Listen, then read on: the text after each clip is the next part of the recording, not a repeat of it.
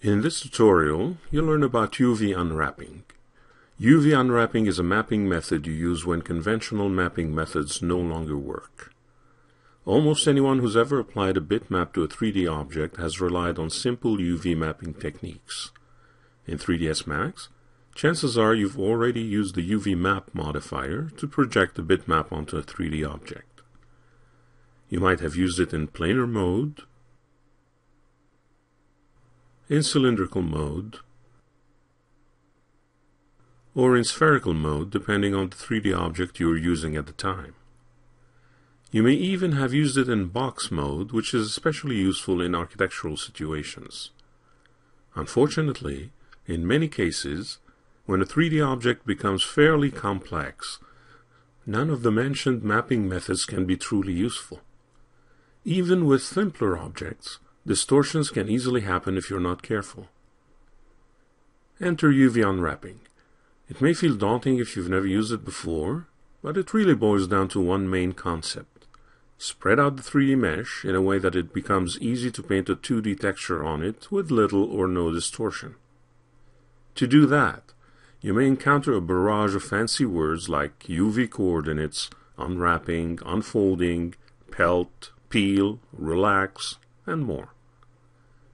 These are all tools with only one sole purpose, as mentioned before, and that is to spread out the layout of a 3D mesh so that it becomes easier to project the 2D image onto it.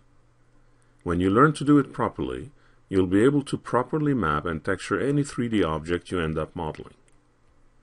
In 3ds Max, the tool you use for unwrapping UV coordinates is the Unwrap UVW modifier.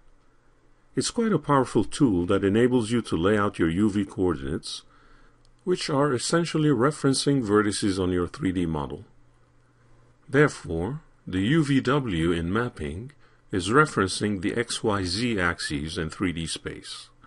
However, since the idea is to flatten the coordinates into a 2D layout, you usually only talk about UV coordinates. The scene you will be using in this multi-part tutorial has 3 models in it, aside from the ground plane. One is a building, a garage of some sort. Another one is a car. And a third is a dinosaur head, representing a logo or a symbol for the garage.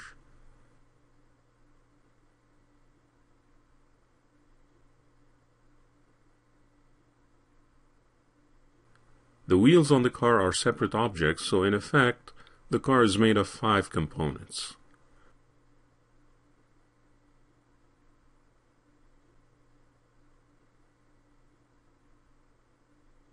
The 3 main models are different in nature. One is architectural, the building, another is technical, the car, and the third is organic, the dino head. As you'll learn later, unwrapping these models may need slightly different approaches and workflows, but with one sole purpose in mind, flattening out the UV layout to project 2D images. The models themselves are not particularly elaborate, nor inspiring. The design of the building, for example, will not win any architectural awards. However, their simplicity makes it ideal for instructional purposes. The scene is set to use the mental ray rendering engine.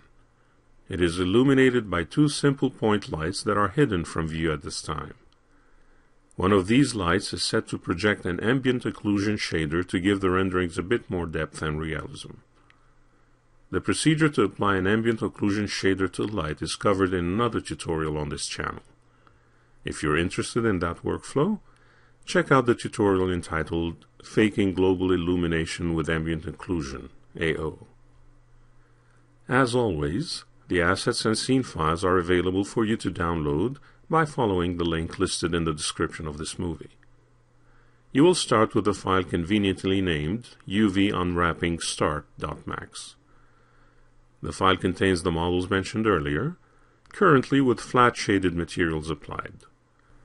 You will add the necessary bitmaps and process the proper unwrapping to all the models. So when you're ready, move on to the next movie where you will learn how to UV unwrap the building.